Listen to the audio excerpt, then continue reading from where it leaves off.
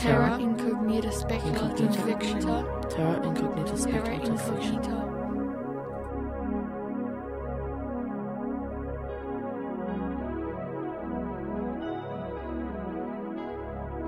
Welcome to this month's Terra Incognita Australian Speculative Fiction podcast. I'm your host, Keith Stevenson. Put simply, Terra Incognita is the best Australian speculative fiction read by the authors who created it. And please visit tisf.com.au for links to our featured author's website and publications. This month's author is Kim Westwood. Kim is known for her strong, original style, and a number of her stories have featured in year's bests, while her excellent science fiction novel, The Daughters of Moab, was reviewed in TISF No. 1 way back in November 2008. The story she's reading, Nightship, shares much with her first novel. Strong characters, a seamlessly created future world, and poetic use of language to draw us into the story of a cabin boy who wishes for more than her world is prepared to offer.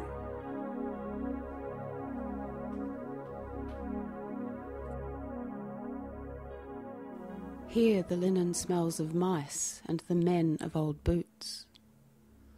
I lie beneath a slaughter of ferals, cushioned in my guilty comforts, and waiting for this black-caulked hulk to sink.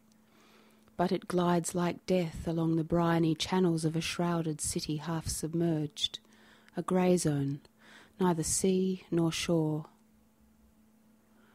Past my porthole other nightships slice the mist thickening on dank canals. Blunt-nosed, barnacled, they nudge from lock to lock, deals done and deliveries made under cover of a perpetual fog. Now that I am owned, ship's boy to a baron, I have been sewn up to make certain. And if it wasn't me they'd chosen for those rough, practised hands, it would have been another. Ship's surgeon Crake, who did the work on me, doubles as a dentist for the crew, and God's help the bleeders, a midwife.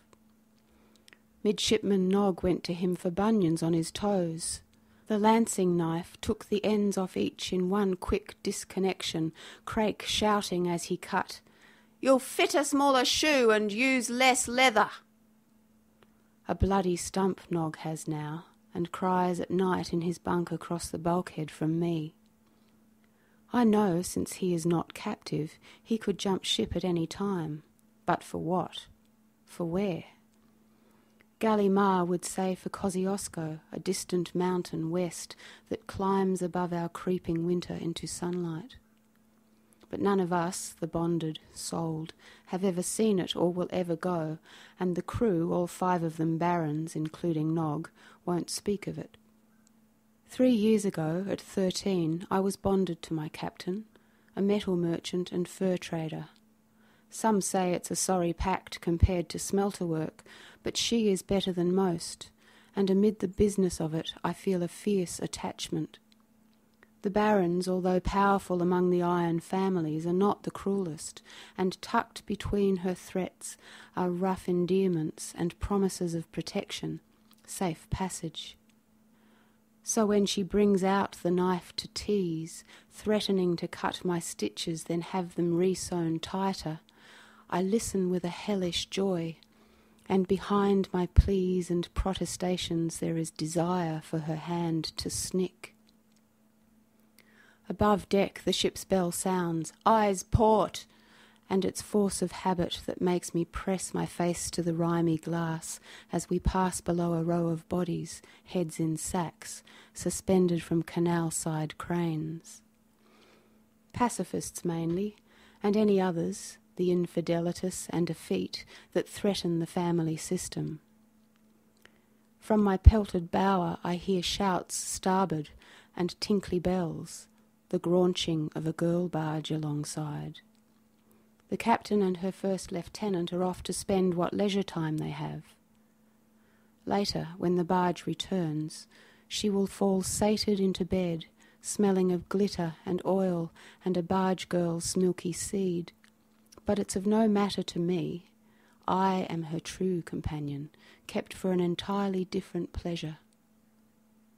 I close my eyes to the caress of air, a quick filigree touch, then the sharp edge of a fingernail down my cheek. Not my captain, but the ghost of ship's boy Aggie at my bedside. "You like it too much," she says, a glimmer. I make as if to grab her, but she jinks away, an old game. She was always faster, lighter than me, a mere slip of a boy whose misfortune it was to be too lithe, too handsome at 13, and in the short years she had beyond that age, when fate and family collude to choose our adult occupations. Until then we are considered children and ungendered. At that deciding time we are given titles, man, woman, girl or boy, according to our station. All those in the iron families, irrespective of their physiology, are named as men, while those of us born out of family who pass through puberty and never bleed are sewn up and called boys. We become deck and kitchen hands on the ships, and sometimes, with mixed fortune, captain's companions. Others go to work in the shipyard smelters, or eke a living scavenging for scrap uranium in the waste pits. The last brings better pay, but a shorter life. Those at Menarche, bleeders, and there are far fewer of them than us, are the only ones announced as women. Exchanged by their own families for a generous stipend, they are sent to the birthing farms for procreative duty, the iron families being mostly barren. And only when they are fully spent do they rejoin the populations in the grey zone, living out their broken spinsterhood, cared for by those of their siblings not sold at auction. But the girl barges are another thing. Decked with swathes of coloured cloth and strings of bells, they are a floating misery, a tinselled jail for those youths born out of family and whose seed has been deemed unworthy of another generation. Most of these ill-affected are drowned before they reach 13, but the rest the iron families visit for distraction. Aggie used to say she could hear the crying long before a barge appeared. "And now?" I ask. She looks as if she might not answer. I hear it all the time. When the barge has pushed into the mist and the decks above are silent, I seek out Nog, and we sit midship, wedged under the dinghy tarps out of a sleeting headwind. His foot is bound with filthy strips of rag and festering. I want him to see Gallimard, who's dressed my wounds many times and has kinder hands and better medicines than Craik. But as far as Nog is down the family's pecking order, he is still one of them, and spits, "Pacifist." I don't argue. She's told me the story. I peer up at the soot flurries from a floating immolation bier and change the subject. "Nog, can you tell where one city ends and the next begins?" He replies, "They're all one now, the towns and cities laced together, but the old names have been given to the locks." "How far do the canals extend?" "As far as there is land north and south, I've heard, but I've only sailed the central stretch, old New South Wales, between the steel ports. Those families that ply the most northerly and southerly reaches, the Sirdars, Presidents and Muftis, I've never seen. I wonder what he knows of Kosciuszko." "And west?" I ask. "Nothing. An indefinite mist." He shifts position, lifting his bandaged foot with both hands as a foul smell wafts, and taps the dinghy at his back. "My escape," he says, "if ever I should want it." His roomy eyes look past the cargo crane and forecastle winches to the Gatling gun niched at the bow, then fix on me. "This whole ship is radioactive. We are radioactive." "What's that mean?" I ask, although the answer makes no difference. He considers. "Soon we'll be deader than dodos." I don't ask him about dodos. Those of us born into the grey zone know we are living a madness, that our world is dying and the families are getting from it what they can. From somewhere aft there comes an angry shout, the landing thwack of leather, a shrill scream. Ship's boy Moth, forever picked on by the crew, being punished for some petty misdemeanour. I think of Aggie. "Don't you ever wish," she used to say, arms crossed about a body lean like a sapling as she stared into the mist. I would follow her gaze to where ship's lights floated in fuzzy strings and shore beacons blinked. "No," I'd reply, and it was true. I had no spirit for adventure, no fire for any challenge other than my owner, whose dangerous changeability, the beckonings and dismissals, kept me hooked. But in truth there was no one more precious to me than Aggie, and I was often afraid for her. "Wishing," I warned, "will only bring you trouble." And trouble came in the form of a shogun who took a liking to her features and tried to spirit her off the ship. In the fight that ensued, the shogun was killed, and so was Aggie, caught between blades. The feud between the two families has lasted a full year, and each night since poor Aggie was tipped dead into the canal, I have dreamt a ship of ghosts, with her leaning from the prow, hair flying, and I, its frail, deluded helmsman, led by min-min lights across the marshlands to the snowy sides of Kosciuszko. Nog eases painfully out into the sleet and stumps off to prepare for docking. Left alone, I bring the razor blade from my boot across my forearm and feel the satisfaction as it beads a bright living red. Many things the captain will command, and I will bear the marks of, but this I do entirely for myself. The scars and being captain's companion sets me apart.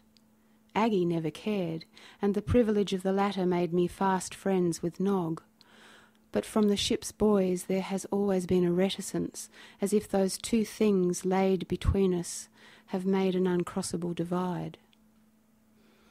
My captain has me on the long chain, so I can reach all parts of the cabin as I wish. Her back to me, she is taking inventory with her second in command. A new deal struck with the Rajas, a ship's boy maimed in a recent act of carelessness. I wonder that she can't see their third, seraphim bright, and leaning both elbows on the table. Aggie winks. The lieutenant tells the hard news to his commander last. The Viscounts have begun a new campaign of mutilation against the Muktas, he says, and her shoulders lift for a breath, then drop. I thought that ended long ago, she responds low tone, and both are silent a moment, remembering. Before the Eastern Industry Alliance was forged, the families, dukes and barons, earls and emirs, viscounts, rajas and muktas, just some, were forever at war among themselves and developed a taste for it. When they began to mutilate each other's children in an effort to champion their own line, most were left barren. My thoughts are on the captain. She had never let me see her unclothed, and instinctively I had always known why. Her second takes his leave, and she stares a while, unseeing at the door, then leans down to the shackle on the chair leg and begins to haul me in. Late afternoon we moor at Southhead for a stoning. A bleeder has betrayed her family and aborted their child. I doubt she meant to, but that's immaterial. The captain and I climb the path to a high, solitary place clotted with mist and strewn with rocks. The emirs are gathered in a wide circle, their accused crouched before them in her burial shroud. We take our places at the back of the crowd, being invited guests, and this not our family's trouble. As a signal comes from one, a scythe of arms is raised, and the first volley flies. The woman screams once, twice, then on and on, a lacerating wail above the sick thudding of stones. I wipe my sleeve across my eyes as if some dirt has lodged there. I can't be seen to sympathise. I sneak a look at my baron beside me, nothing to betray her thoughts, except perhaps the up of her Adam's apple and the white press of her lips. The woman topples to one side. silent now, a foot released from the bloody huddle in the pooling stain from cloth to dirt. For her at last it's over, but in my belly something forlorn and wild is rising, a serrated ache that tears from my stitching to my heart. I want to turn my head and puke, but for my captain I must contain myself or be punished for shaming her family. The broken body is picked off the ground and carried to a pit at the side of the field. There she is dropped, so small, no more than rags, and a little dirt kicked in. The captain goes to thank the emirs for being included on their guest list and to say she will be sure to return the favour when the barons next have a hanging. Then we leave along the well-trod track back to our ship moored with others in the loch below. Ma says the barons dress like last century's South Sea pirates. The other families have quite different styles. We, their bonded, are generally attired in the cast-offs and can tell on sight to which family each belongs. And so it is with their punishments, which have become signature. Stoning is popular with the emirs and muktas, while the barons favour hanging or decapitation, which at least is quick. The rajas go for immolation, and the viscounts and dukes prefer public floggings where the agony is drawn out for hours. I often wonder how they find so many to punish. Are the canal cities still so chock full of dissenters? Or is it that the iron families have found, like me, a cathartic pleasure in the ministry of pain? Mornings I am sent to help Galley Ma. Of Torres Strait stock, home swept away long ago, she is large-boned and reassuring, queen of her kitchen. This morning she is both hands in the soy dough, squeezing it with soothing repetition. The progeny of pacifists, like her, used to have their left hand, the hand of darkness, sliced off, but Ma has too. It was by Aditi's grace, she says, that I was found to have a certain talent in the kitchen, and so kept both my hands. Her forebears were among those who tried to keep the iron families from their trajectory to power. I ask again how she escaped the Kyoto uprising, when all the rest were killed. She taps her nose, mysterious about her past. But once I overheard that she and the captain had agreements that went further back than my short life. And although she gladly takes the role of stand-in for our own mothers, she seems perpetually ungendered, neither man nor woman, but something unnamed in between. As boys filter in from around the ship, she motions us closer. Those most recently bonded and still with keepsakes thumb failing palm screens that flicker with the likeness of their parents' faces. I'd had one too once, but it was tossed by Crake into the canal soon after I arrived on board. When we are settled, 9 of us, around her workbench and fixed on her expectantly, she waves her arm towards the black socket of a porthole and begins.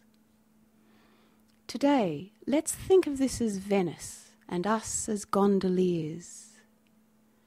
She describes that city of art built above canals, its floating white beauty trellised in light and eventually swallowed by the sea, and I peer out, trying to imagine it, as a barge girl floats past, his pale face illumined by the starboard navigation lights. I gasp, and the other boys rush to look. Veils drift, gossamer about him. Sequins dot his skin like tiny stars. I am reminded of the jellyfish that slop against the hull and levee walls at turn of tide. Ma's conversation takes a different tack. It was the weathermen, she says, who envisaged this, our fog-bound world. Back when the skies still turned their daily blue and the sun kept us warm. So, of course, no one listened. The skies began to darken bit by bit, but did any of us take special note the last day the red disk of the sun burnt unobscured above? Did we sear that hot image on our retinas so that afterward our memories could fill the lacuna in the sky? She pauses a moment, a reservoir of sadness, then looks carefully around as if to record the geometry and colour of each of us. The inspection ends at moth, fresh welts congealing above the collar of her shirt. Ma slaps the dough aside to start on another piece. The day the landscape of our lives was set for change, there should have been a warning sound, a siren, or a thunderclap. Instead, the machinery of old divisions ratcheted soundlessly together as the iron families were united under one dominion. They have always paid heed to an angry and intolerant god, and so Kyoto was quelled by slaughter. But by far the worst of it was saved for the pacifists, who were an anathema to the family's way of doing business. We boys sit hushed above the resting hum of the ship's reactor and the faint clicking of the iron exchanges inching us along. With the images of beauty, Venice, the sun reflecting off shiny cities edged with blue, chased away and we bereft, our minds turn to what else we'd lost. Gallimard takes pity on us and brings out her picture books. She lays them on her workbench and slowly turns the pages as we pore goggle-eyed over faded illustration plates. Once, she says, you could dig in the soil and find a myriad creatures, or look to the sky and see the shapes of birds. But we lost them all, except the ferals, their frail perfection barely a memory now. We are left with fog and the structures of our own making, the canals and enough industry to build 100 ships, but for what? What kind of future here? Or perhaps the families think to conquer other countries cleaner and more sane than ours. Her tone carries a warning, but our thoughts are stuck on something else, another beauty. Show us the thing, we implore. And then she brings out her most precious of all, a blue-green globe, and sets it spinning slowly on its stand. Never forget, she tells us, one eye on the door, that the world is bigger than this fog-bound stretch we sail, and although the iron families hold sway here, they may not elsewhere. This is more than she has ever said, and we hold our breaths at the blasphemy of it as she stops the globe, her finger pressed to a fat familiar shape set amid the blue. Terra obscura. Then she traces a flowery line to a peaked contour near its eastern edge and whispers, Kosciuszko. The ship stinks, a slew of ferals being skinned on the aft deck. Their innards will go to Gallimard, the rest is destined for the tannery at our next stop. I am primly at the rail in my ship's boy's best, waiting for the captain. She is off to a 13 sail, and I am to go with her. Watch your back, says Nog, sluicing the bloody deck with canal water. I look at his tattooed arms, working the thick bristled broom, his bad leg dragging. We both know if he goes to Crake, he'll lose the leg, but likely it's the only thing between him and creeping gangrene. I wonder if he'll still be here when I return. A dinghy is lowered, and then I row the captain and her lieutenant up a narrow course off the main canal between tall buildings sitting empty, their feet in water, to Market Place, a cloistered square filled with floating wooden piers. Those who've recently turned of age have been brought here for auction. The city's inhabitants shadow the arcades, hunched on all manner of boats to watch their offspring being handed into service. The money from each sale is generous. The proceeds from a bleeder will feed them for a year. But whenever one is taken by a family with a reputation for unusual cruelty, a collective sigh goes up, and gusts a hollow wind around the colonnades. I ease the dinghy toward the main viewing platform, the family's designated bidders assembled in front.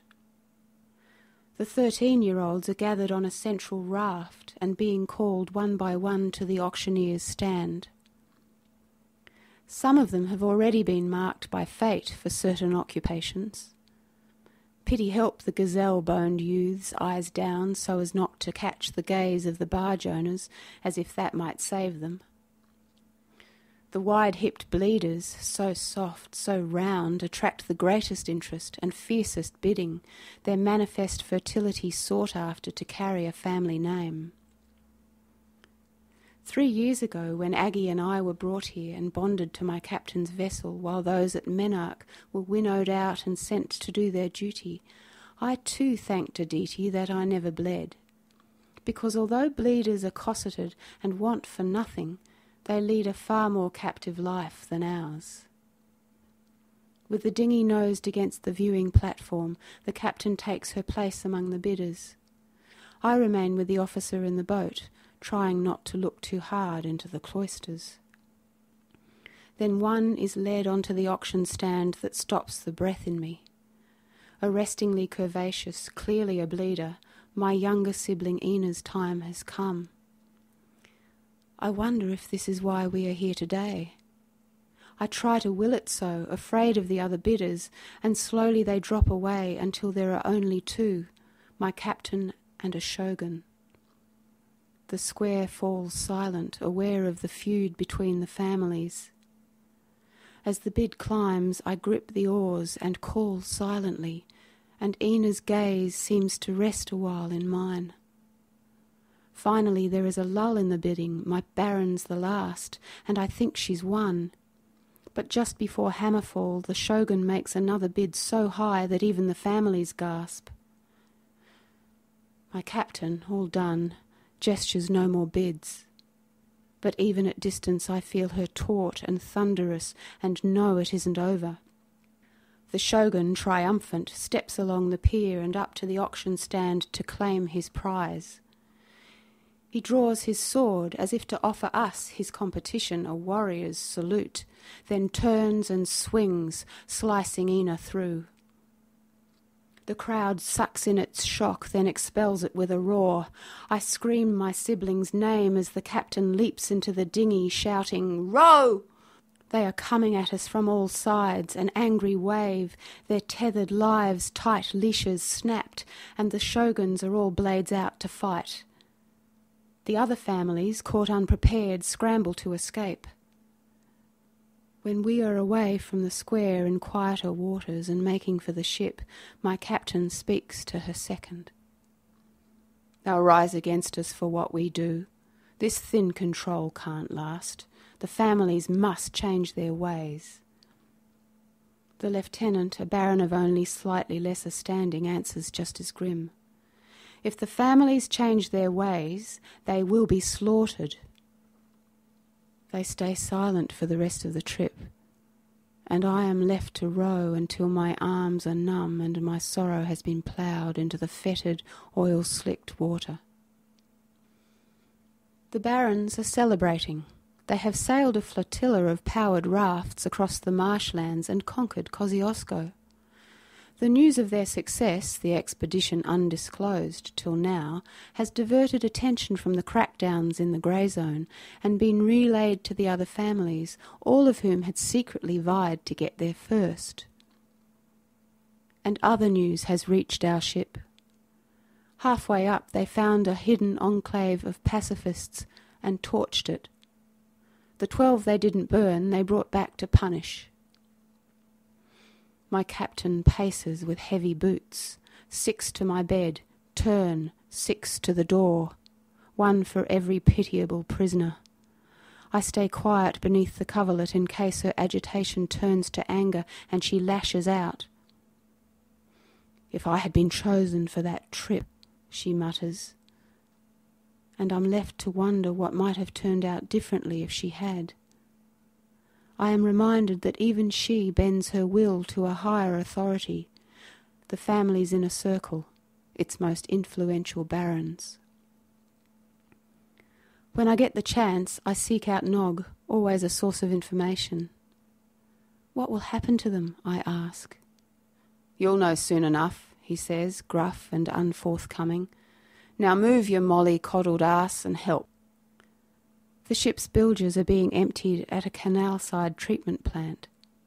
Hoses poke above the deck plates, fat eels coursing with effluent. Smaller hoses loop like streamers between ship and shore, sucking a fresh supply of clean water into the hold tanks. As the crew busy themselves with valves and gauges, boys are stationed at each attachment point, keeping an eye on the connections for signs they might blow, a foul and hazardous occurrence. I help Nog lock off the taps as each tank is filled, dread sitting on my bones like canker. I hope he might yet say something reassuring, but he doesn't. After supper, Gallimard keeps me back to help, Moth unable to do her usual chores and my captain busy with family celebrations. She seems distracted, wiping her workbench more times than it needs, and when the other boys have been dismissed to quarters, she leads me by the hand to her blue-green globe hidden in a flower bin and her picture books tucked behind the larder. "The families blame the weather," she whispers, "but it was they who broke us. Their combined force, the right hand of retribution, came down and squeezed the grey zone dry of hope. After that, it seemed we all became the shadows of our former selves. Under the yoke, no will left other than to comply. But the memory of our unmaking holds the key to being made again, and so I say to you, use these well, and don't let memory rot to nothing." Then she does a surprising thing, draws me close and kisses my head, before sending me off to my master's well-appointed cabin. Perhaps it was events at the 13 sail, or the capture of the Kosciuszko 12, but the captain seems to want more of my company about the ship. Her helmsman, relieved of watch, I am allowed the privilege of nights with her on the bridge as she commands the laden vessel through black waters, navigating by pulsing shore beacons and direction markers set mid-canal.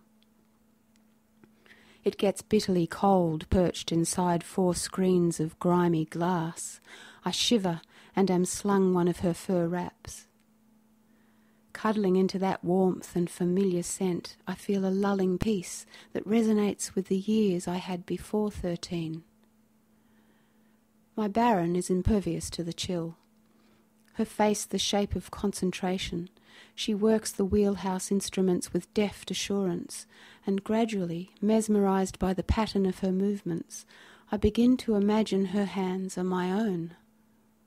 We stay like that, hour after hour, enveloped in the strange calm that night brings to the grey zone, and I think perhaps she feels it too. A companionate hiatus, brief respite from the disharmonious affairs of the iron families. Boots clang on hatchway ladders, figures hurry past the cabin door. All the decks locked down, the boys are being summoned one by one for questioning. Moth, going to Gallimard for comfort in the night, had found her sprawled among her saucepans, dead.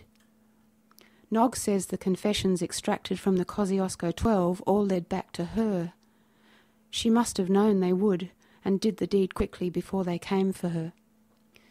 I feel as if the ship has tipped into a sickening lurch. Ma! Love's mooring lost, the past's last tether cut, and I cast adrift in a perpetual night. I squeeze tight against my chains in a corner of the cabin and thank a deity that she's been spared the family's punishments. But I have never seen the captain so distraught. Her fist lands hard against the panelling above me and dents it. She doesn't seem to notice and lets fly again. The entire section splinters. Her hand drips blood. I am frightened, even though I know it's not aimed at me or mine, but the unthinkable. Her own family. I peek upwards. "They will pay," she mutters. And then the realization strikes me. Her passion, not one she has ever shown to me, is that for a true love. Galley Mar's secret place inside my captain's padlocked heart.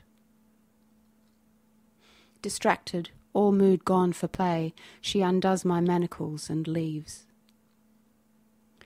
I wait a count of 100, then slip outside along the passage into the galley. Its porthole deadlights are all latched. In the dark I stumble on a chaos of strewn pots, the place where the body had lain and is now removed.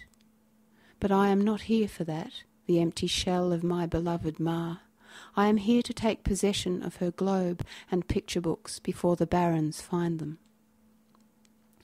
As I hurry Ma's things back to the cabin, the ship's bell sounds, "Eyes port!" And when her treasures are safely relocated, I climb reluctantly above deck. The crew and boys are all eyes fixed on the giant shapes rearing portside in the fog. I scan anxiously for the captain. Crake sidles up beside me. He points and sneers. What they brought back from Kosciuszko is hanging over there. The cranes have gone up, and there are our angels, Ma's intrepid relatives who'd escaped the slamming grip of the iron families to live in sunshine, hung in rows like coats on hooks, each neat brown pair of hands and feet limp below the sackcloth. No more our angels than the family's seditious enemy, now they are the dead, and decomposing with them hope. As we come alongside, just beyond, Crake mocks again. Then, called out to a family berthing, he clambers off the ship past Nog and swiftly disappears, a venal, hated man, into the suppurating twilight. The captain gives the entire crew shore leave and goes to drown her sorrows on a girl barge. Nog, wanting to keep his infirmity well hid, volunteers to stay behind. The ship sits in mist, its cargo offloaded and abandoned on the wharf up current from the spider-legged cranes still dangling their catch.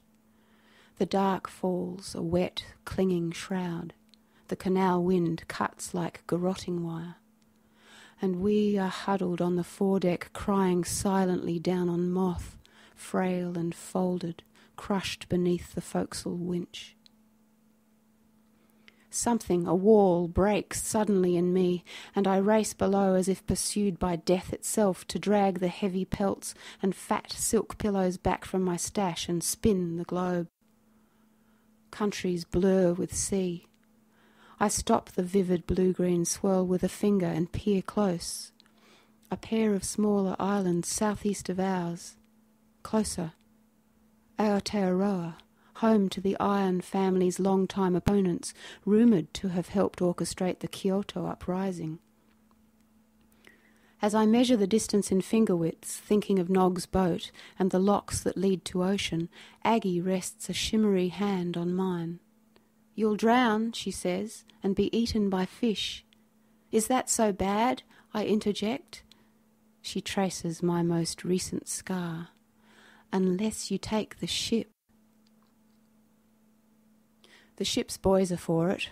Already without Galley Ma, her subtle protection not fully realised until now, the crew, egged on by Crake, have been inflicting punishments at every opportunity. The boys, suffering, feel Ma's absence as keenly as those icy winds that luge between the levee walls. But worse, far worse, Moth, our littlest and most recent to fall foul of the Baron's casual cruelty, was adored. I go to Nog. Knowing his time is as short as ours, I tell him what we plan to do, then ask, "Would you rather be sent to the filthy bottom of a canal by Crake, or come with us and be joined forever with the sea?" His face is a rumpled spread of seams and stubble. Pain has made bruises of his eyes. He winces as his bad leg briefly takes some weight. Resting gratefully against the bulkhead, he makes his decision for his heart's first love. With Nog on lookout for the crew's return, we assemble in the galley to make fast our plan. "How will we manage the ship?" been the pluckiest, asks after I've shown them Aotearoa on the globe. 8 is enough, I answer. Between us we have all the skill we need. If we can slip unnoticed through an outer lock, we'll be away and won't be followed. They know the sea locks are generally unattended, being used infrequently and only for the long hauls north or south, the families much preferring to hop between their territories in calmer and more manageable waters. Who'll steer? Bin asks for them all. I've spent some hours in the captain's company at the helm, I say, not mentioning that Aggie, whose inquiring mind had ever risked and learnt much more than me, will instruct. Last minute the boys waver between sure purgatory and uncertain fate, until I remind them of Gallimar's final admonition, and then they draw toward the plan as if to a distant saving light, while I wish I could feel even small measure of the confidence I pretend. And so we loose the mooring lines from their bollards and let the Nightship drift, a sullen juggernaut, down canal to an outer lock, as the boys launch one last defiance, sending Crake's belongings tumbling overboard. The ship pitches horribly. Most boys are sick. Its bearings set southeast and our sights toward the hope of land. I have had to lash the wheel to stop it spinning like a gyro through my grasp. But past the anchor winch and Gatling gun, Aggie leans, a 5-point star above the prow, hair flying, face pressed to the wind. Nog is dying. Laid in his dinghy, roped secure on the foredeck, he is being rocked like baby with the ship and smiling up at sky. From my navigator's storm-battered eyrie I look out beyond each terrifying lift and plunge to what he sees. Not the fog-bound night of moonless waters, but the wild, pale, breaking blue of day.